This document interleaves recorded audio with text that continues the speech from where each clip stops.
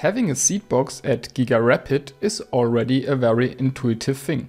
You don't need any torrent application on a PC and can add new torrents on a simple web interface called RuTorrent.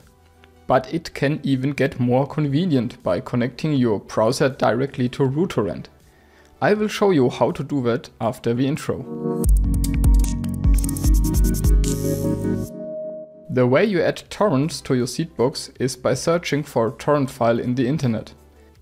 As soon as you have found your desired torrent, you can download a torrent file on your local hard disk and upload it into RuTorrent.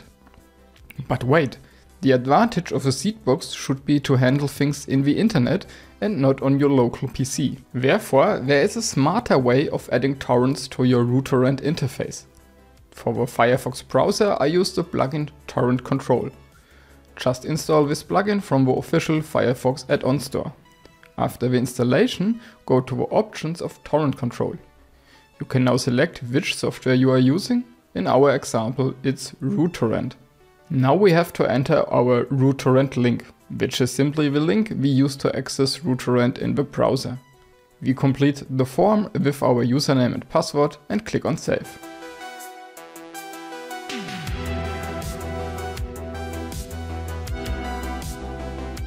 From now on, you can navigate to your favorite torrent site and simply click on the torrent link. The add-on will push the torrent file directly to your Giga Rapid Seedbox without the need of downloading the file locally.